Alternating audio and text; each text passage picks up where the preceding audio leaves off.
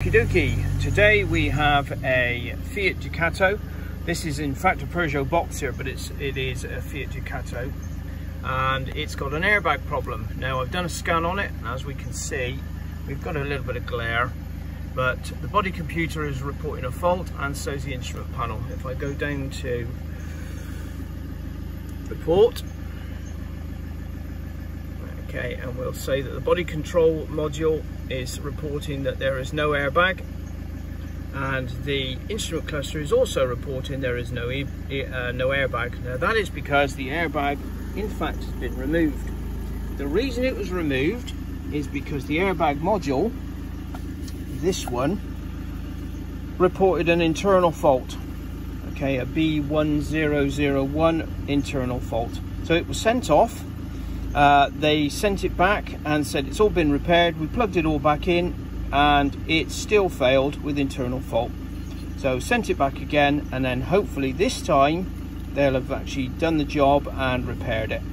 If it hasn't been repaired, then this unit is in fact faulty and not repairable. Okay, so this is what we're going to do. So that's our two faults. So what I'm going to do now is I'm going to hand this over to the owner, because I'm going to need to...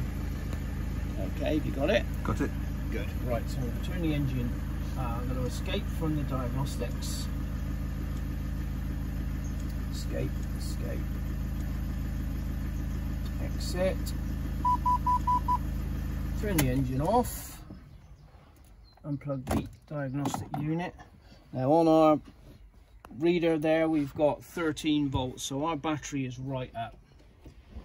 Okay, so here.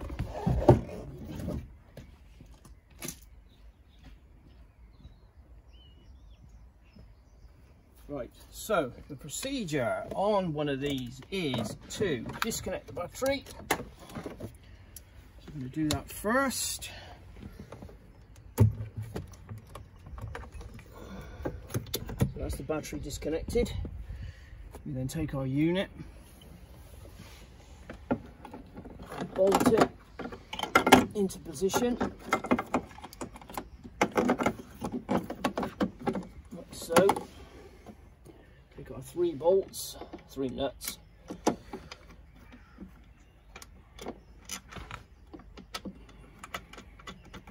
One.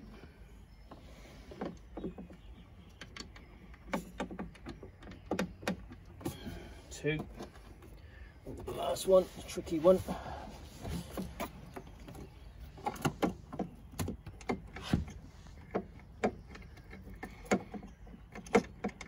3. Tighten those up.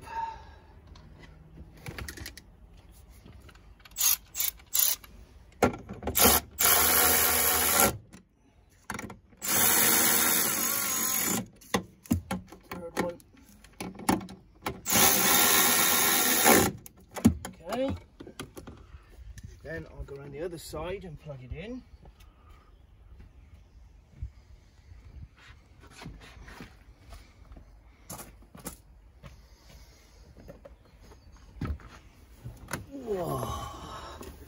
Right.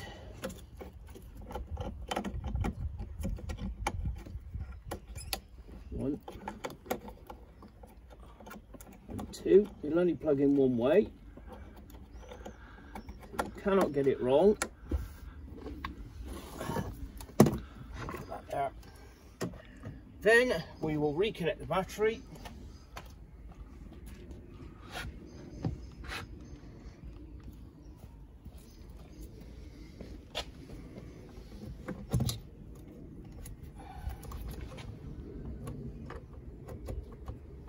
Like so.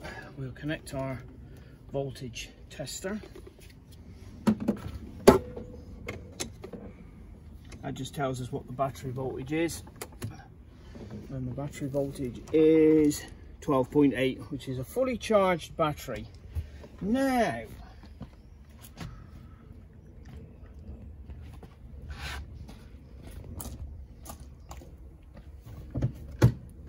back in the vehicle.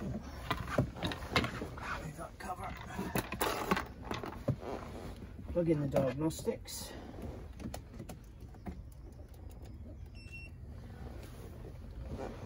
Wait till it finishes loading.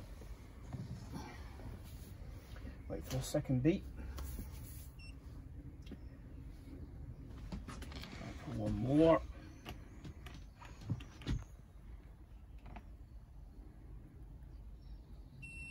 Okay, perfect. Now, when we turn the ignition on, we're looking for the airbag warning lights, which are just there. So if I turn the engine on. Okay, so we have an airbag light on. We'll start her up. Let it run for a couple of seconds. Okay, now if we look at our reading, we have 14.4 volts, so that's, we've gone from 12.8 when the engine was off to 14.4 with the engine running. I'm now going to load the diagnostics for the airbag. So I just put that there. We're going to do a full auto scan.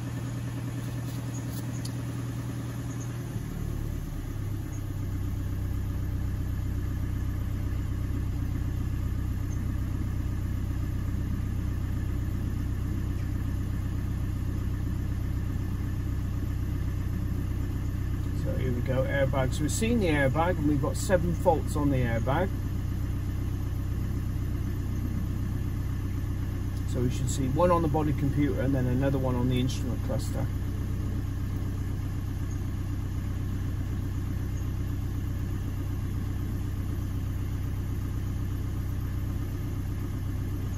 There we go, so there's our one, so we'll let it finish the scan. The reason there's 7 on the airbag is when it went off for testing, it didn't have all the components connected to it, so it will show lots more faults than there actually are. So if we go down the report, we are looking for, right, so here we go, B1001, control unit fault, internal errors, test complete or inapplicable present. Then all the others are intermittent faults because they weren't plugged in. Okay, so what we're going to do, if we get out of that one, we are going to do a quick erase. So to erase it, we want to turn the engine off, turn the ignition on, and erase. Still one fault on that airbag, which is not good.